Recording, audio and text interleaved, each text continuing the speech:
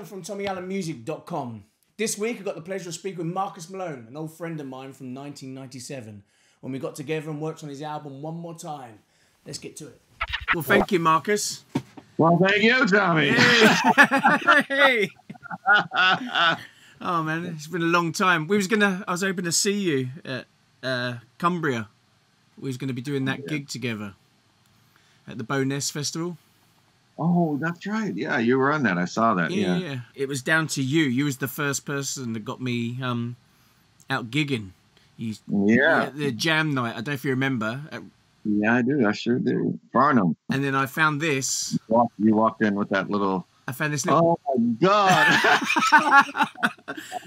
Which goes back to September 11th, 97. Wow. So, and on here we've got Heart for Rent, One More Time, Acoustic, Pride and Joy, Ain't That Loving You, Yesterday Man, Show Me the Money, Life Sentence. Honestly. I like that one. Yeah, and then I've got the CD, but I've got one that's pre this, which with the horrible cover. Yeah, with the man, that robot man. You know, my brother, I went to see him in Detroit. He uses it as a for his coffee cups. The man smiled. He said, "Yeah, that's good for this, man."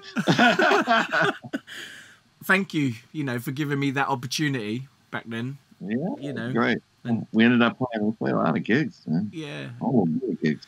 Yeah, that was my first band, wasn't it? Yeah. Well, I've been researching you today, and it seems the first one was that One More Time in 2001.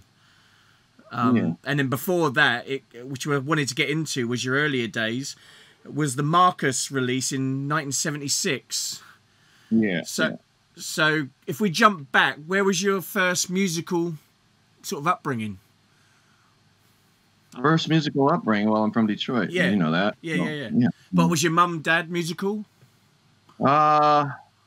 We went to, as far as musical, their musicality came from church, I suppose. That would probably be my first experience with it. And singing in the choir. Right. And I started singing when I was about, 5, 6? Singing with the minister, the leader of the choir. Right. And I had voice lessons with him, and it was almost a forced thing, really, because I was scared shitless. You stand in front of people, sing, boy, sing. Because you don't.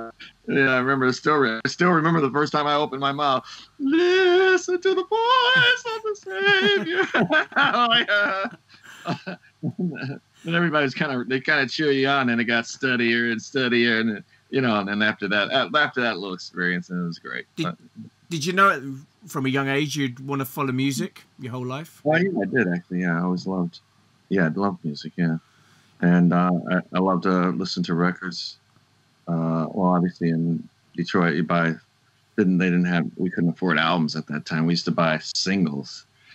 Maybe it's the same thing they do. Well, they don't buy records at all now, do they? No, It's all download. But at the time, it was all physical. Yeah, you buy every week. Motown would release a new record every week. Right.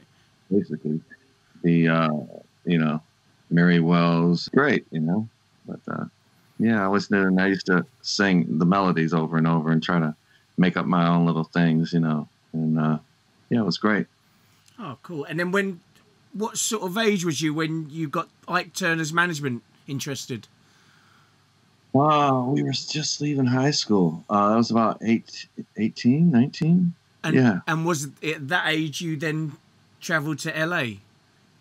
Yeah, they flew us out to. Well, no, I drove because I was in a hurry. I drove out to LA. Right. And I want to get the hell out of Detroit. Get me out of here. That's 3 or 4 days driving out to LA. So what led them to find you? Was it a gig or? We had management in Detroit. Italian guy named Joe Pereno, and he was managing us.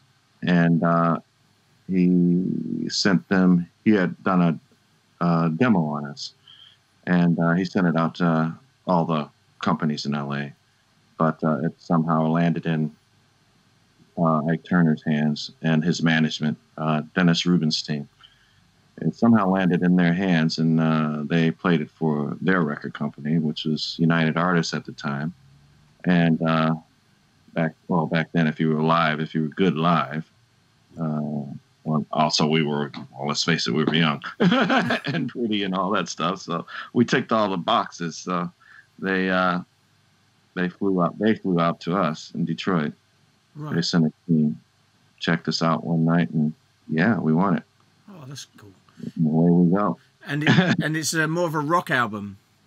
It is. It's definitely metal. Yeah. Right. Okay. So metal, because I got turned on to in Detroit, what you get at the time is all the rock houses were open and R&B, but I got turned on to like Iggy and the Stooges and MC5 and all that stuff when I was young, and I was kind of hanging out in Ann Arbor.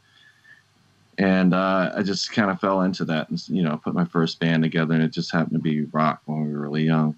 And then I met all these guys from Toledo, and they were in the same thing. Well, actually, they were more into, I started doing clubs is what it was.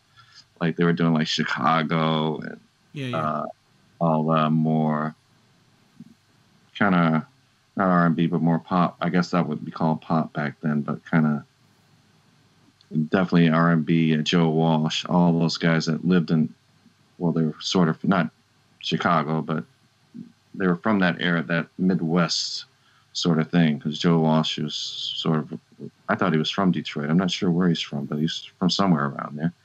Because I knew him before. I didn't know him, but I knew of him. He was one of the big idols there. So, it was just great. Well, it seemed a lot of rock around there. There was a band called Death in 1971. I don't know if you knew them. No, I didn't. Detroit, and then the other one that you mentioned, MC5. Oh yeah, I know them. Yeah, of course.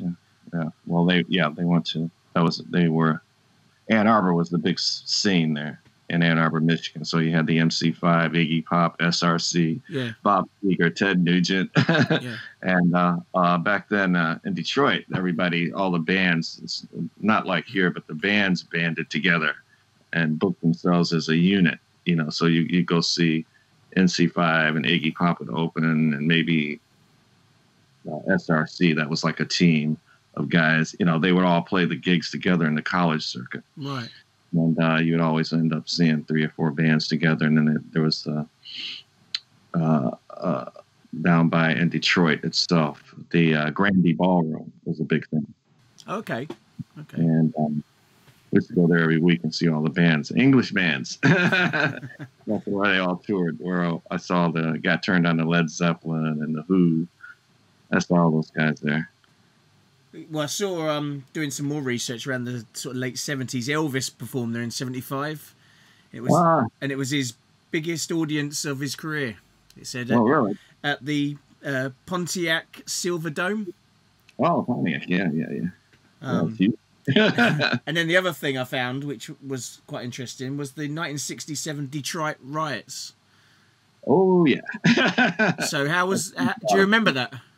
Oh yeah, of course. I sat on my front porch and watched Detroit burn.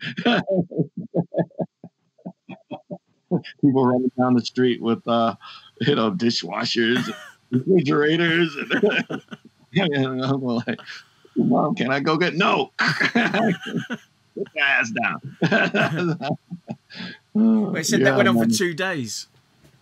Oh yeah, it was longer than that, but it completely changed everything, including music, of course, because before that, you had, pretty much Detroit was pretty much, black music. Like I lived down the street from a place called the 20 Grand Ballroom. Right. Which was part of the Chitlin circuit, which I actually played there when I was about 13, 14. And B.B. King, you passed by there on your way to school, it'd be B.B. King, Bobby Blue Bland, whoever. Every week there'd be a different, artist as part of the Chitlin circuit. With Detroit, white people didn't tend to play there. And black people tended to stay in that area. They didn't go to the suburbs. But after the riots, everything kind of changed and opened up. That's when you had that mix thing. After that, I think that's when I discovered the MC5 and all that stuff because I started going to Ann Arbor and, you know. Right, okay. And all the white bands started coming closer because they had the Grandy Ballroom to go to. So that was right. That was right in Detroit, really. So from LA, what happened in the years that followed after the Marcus album? Because obviously the next thing was 2001, which was 25 years. Yeah. I had management. I think I lived off of management. We had there's a band called I was in a band called Zvoogie, which was they were trying to do a black rock thing, and there was some people that got, and they found me, and they put us together with 4 other black guys. Steve Ross, who I'm still in touch with a lot of them on Facebook, and they had a lot of money, and they kind of Any albums during that time? Not released, no. Right. We did some records, but none of them released, no. And then what led you to the UK then? Oh, I'm sure. I thought you knew that story. I came here with a woman. Oh, she gave me the blues. That's when I discovered the blues. I came here. I got married to a girl in LA. Okay. And she wanted to come over here, and I said, "Well, yeah, okay." So I was just kind of not really. I mean, I was doing music, but in LA, you don't really. It's more of a showcase town, really, unless you were actually signed and, to a label, and you're actually working out of LA. But in LA, the circuit, what I was doing is, you had management, or you didn't have. Which, well, I think by then I had lost management. So, so I just made the move with her. I said, well, I'll just try some things over here. And I knew some people over here. I knew Jeff Hanlon. He was manager of, I shouldn't mention his name, but Gary Glitter. And so I knew him, so he gave me work. I sang the DVs for Gary Glitter for a couple years. And he put some money behind me to do One More Time. Right, okay. And some other songs, which he never really released. So then later I redid them with you and actually put them out. Yeah, well, there were songs before I remember learning that was pre me knowing you, was like Drowning Man. Oh, yeah. Which is a great song. Oh, that was with Jimmy Barnes. Yeah, Jimmy Barnes. But that was recorded here in the UK, wasn't it? Yeah, it was, yes. That was recorded by... we didn't play on that, no. But it was recorded at the similar time, I believe. Right, okay. I can't remember. You came over and you did pretty much solo stuff, didn't you? Because I recorded the basic tracks already, hadn't it? Yes. Yeah, I think so. Yeah, solos and some rhythm. I think like on Ball of Chain and stuff like that. Yeah. Was the whole song.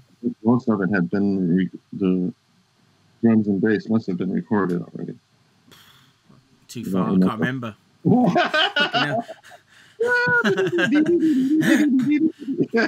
I just remember the amp was in your loft. Yeah. Oh, that was good. And then downstairs you had that desk like in the hallway right where the door was. Yeah, that was great. Yeah. And then the kitchen right behind. Yeah. Well, now it's even worse. I'm in a closet.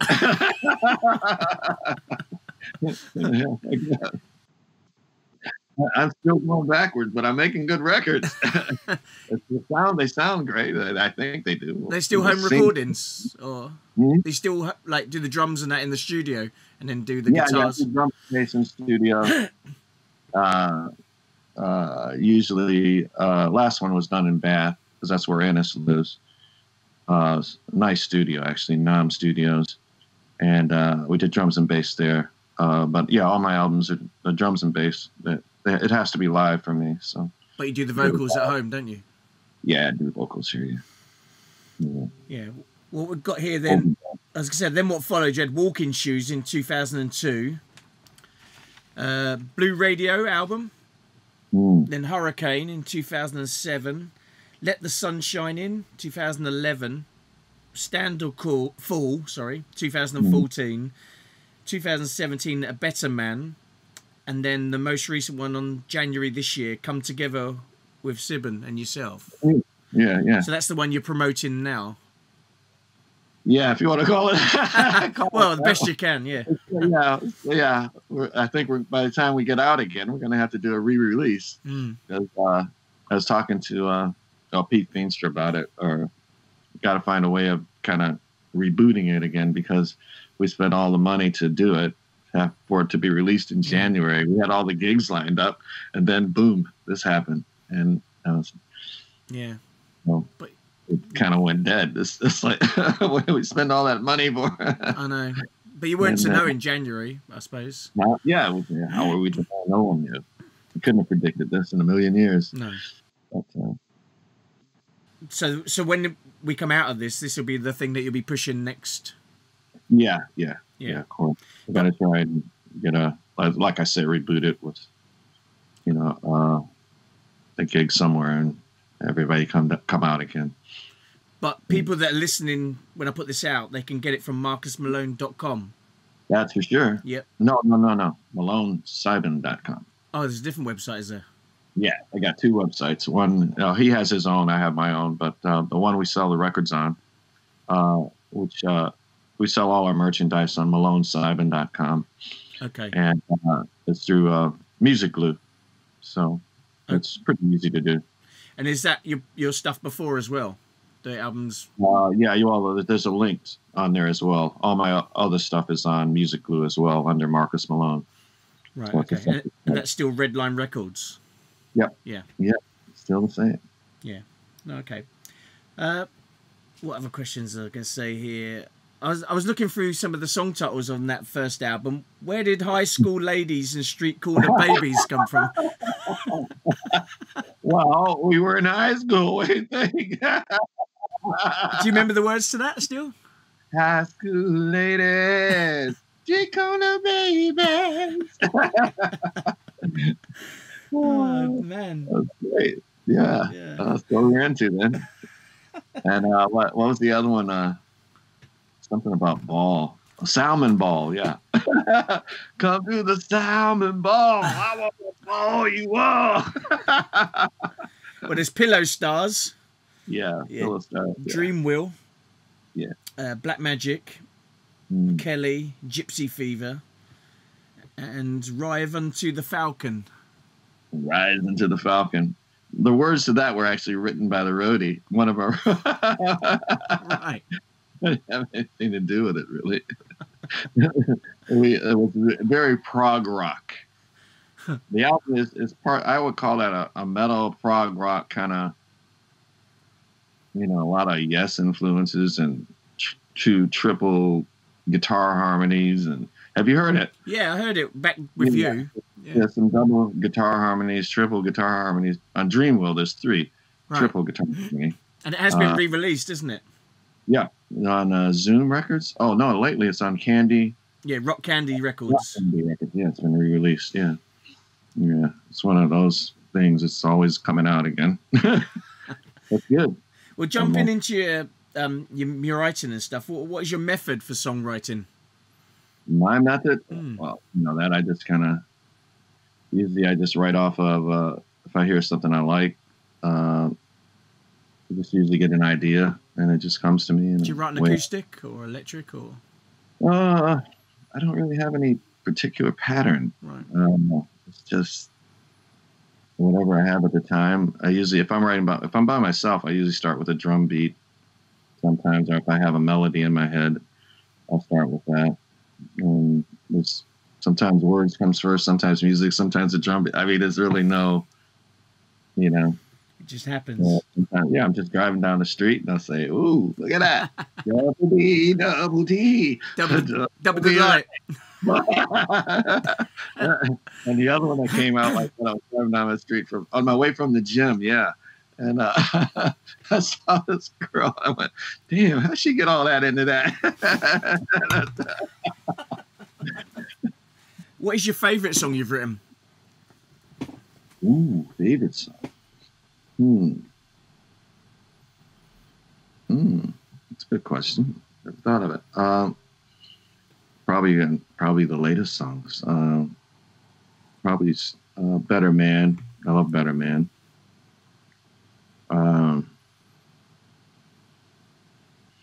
And the new album, yeah, I'd say Better Man is probably one of my favorites. Okay. Or Stand or Fall, which are on the Stand or Fall album, the title song for that. Yeah, those are probably two of my favorites. I love those. Right. And what would be your Desert Island disc?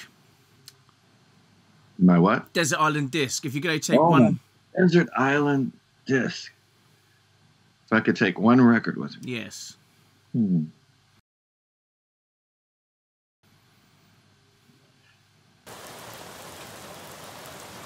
Oh, God.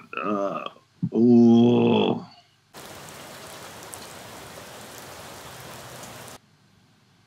I've got a record on the tip of my tongue, and I can't remember the name. I hate that. God.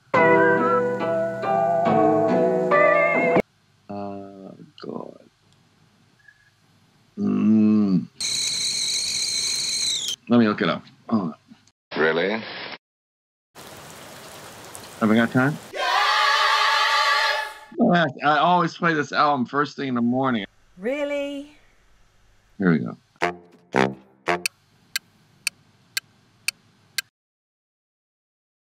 My favorite album is, of course, there's Hendrix, but Lewis Taylor. I love Lewis Taylor. Lewis Taylor. Yeah. Odd one, but I do. And after that, it would be a Hendrix album. Probably Electric Ladyland. Oh, okay. Okay. And what books are you reading at the moment? Books am I reading? What book is that? Never Fade. Never Fade. Not. Yeah, that's it's a trilogy of some sort. I just started it last night. It's from the Darkest Mind series. Okay. And I just read. I like the kind of vampire-y kind of things. You know? Okay. What TV stuff are you watching at the moment? Yeah, I watch. Well, I can watch in here. I watch Westworld. I love Westworld. Okay. Yeah, that's great. Great story. What hobbies do you have other than music? My hobbies, other than music, I normally. Yeah, well, I can't do them, can I? I just started running. Okay. And I remember you used to do that a lot before, didn't you? Gym. Yeah. I'd go to the gym and I swim. My biggest thing is swimming, which they closed the pools down, so right. It kind of killed me off there. So my wife just ordered a. Oh, you know Claudia. Yeah. Yeah, she ordered a bike,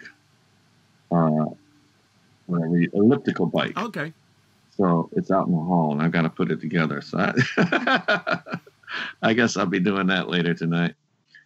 But yeah, I'd say my hobbies are pretty much exercise. I read at night. I always read for about an hour before I go to sleep. And other than that, yeah, I'm like everybody else on the computer, glued in to something or other. How is Claudia? She's all right. You know, she works for Facebook, so okay. Business is good over there. People are still streaming and whatever. It's all the same. And back when I was working with you had the little Jasmine just been born. Jasmine, but I know I've seen on Facebook she's not tiny anymore. No. 20. I think she's 21.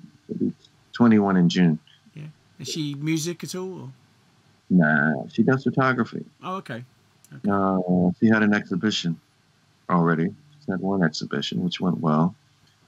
And yeah, that's what she does. And, the little one, she's not so little anymore. She's 14. Right. And she is. They both went to Brit school. Okay. Lola just got into Brit school, so she's doing music, voice. So. Oh, good. Letting her do her thing. I helped her set up a little studio in her room. So she wants to work on her own. So I'm fine. If you need me, call me. But bye. So If you could change anything in the music industry, what would it be? What would it be? Way. I mean, if music could be, well, obviously, well, I guess I'd go back to somehow become more physical. Right. You know. Not digital, you mean? Yeah, less digital and more physical. I mean, well, but I mean, it's not going to happen because younger people are brought up in a digital world. So yeah. They want it now. They want it fast. They want to hit the button and get it, and they don't. But I see a lot of the young bands now are coming out with LPs or EPs or actual physical vinyl, and to have something in your hands that you can see with a picture on it. Yeah. And I think some of the young people are now getting into that. As a matter of fact, they said, I think last year, the year before, was the first time that vinyl outsold, Yeah, it's picking up. Yeah. So, yeah, I'd like to see that promoted more. And somehow see, well, when you make music, it'd be nice if there's more accountability for it and people could actually get paid for what they're doing. I mean, they do, but a lot of it goes under the woodwork because of the digital world. What was the biggest hurdle you've had to get over in your career? My career?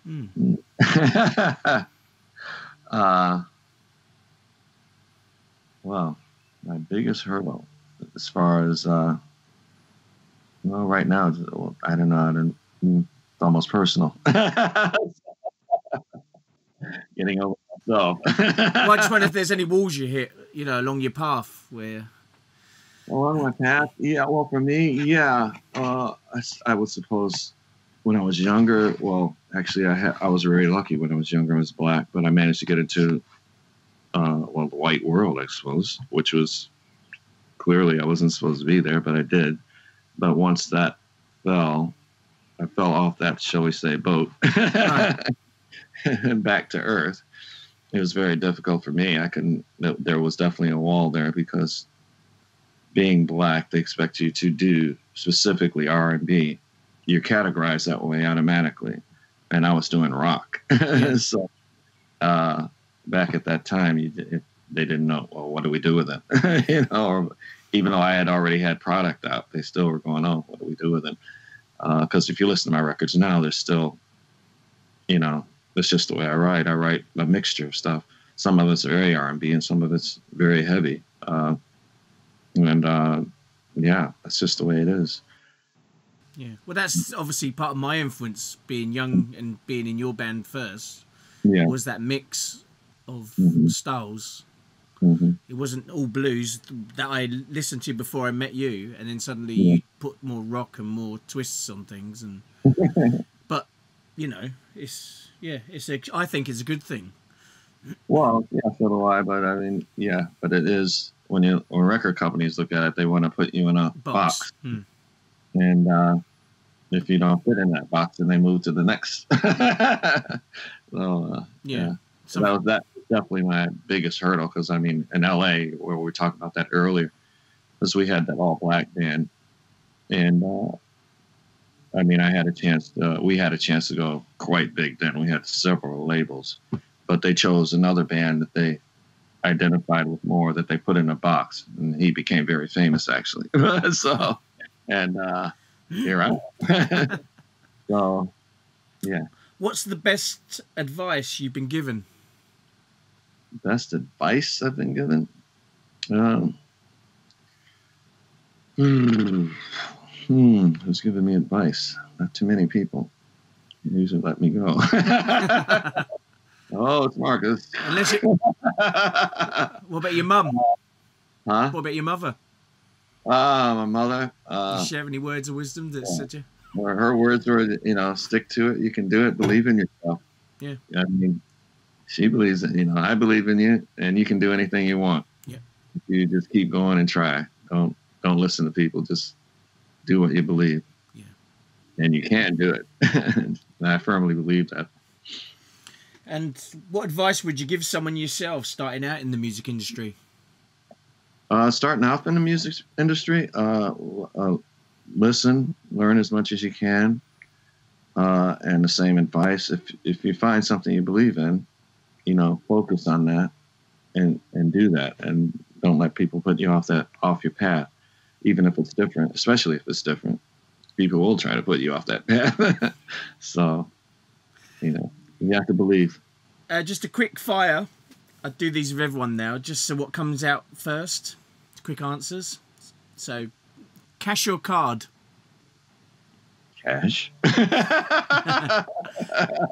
Love or money?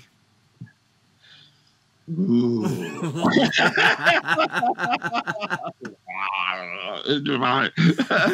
Well, okay. Morning or night? Morning, definitely for me. Tea or coffee? Tea. Paul Rodgers or Steven Tyler? Paul Rodgers. Blues or rock? Oh, that's a hard one. Oh, that's that's terrible. Oh God. Rock. Rock. Electric or acoustic? That's another hard one. Geez. Electric. And do you believe in ghosts? Yes or no? Yes. You do. Okay. That's a quick answer. Well, thank you, Marcus. Thank you so much for your time, man. Thank you, Tommy. And thank you for the opportunity back in '97. Yeah. And I hope we meet up when all this is over. Oh, great playing. Great player. Still are a great player. I haven't played it lately though. Looking forward to that gig that we were going to do together in the third. Yeah, me too. I really was, because I hadn't seen you for a long time. I've only messaged you a couple of times on Facebook, but it'd have been nice just to shake your hand, buy you a drink, say hello. Well, look after yourself. I certainly will. And talking to you, man. Good thumbs up, man. Okay. All right. Cool. Cheers, Marcus. Thank you for your time. All right. Bye-bye. Cheers. Okay.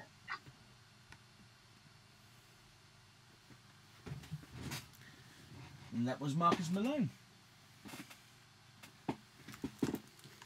Hey, it's Tommy Allen from TommyAllenMusic.com, and that was Marcus Malone speaking with me. I hope you enjoyed it. You can find out more about Marcus at www.marcusmalone.com. Next week, we have Ian Parker, the great guitar player based in the Midlands around Birmingham Way. We start talking about his music and what he's been up to.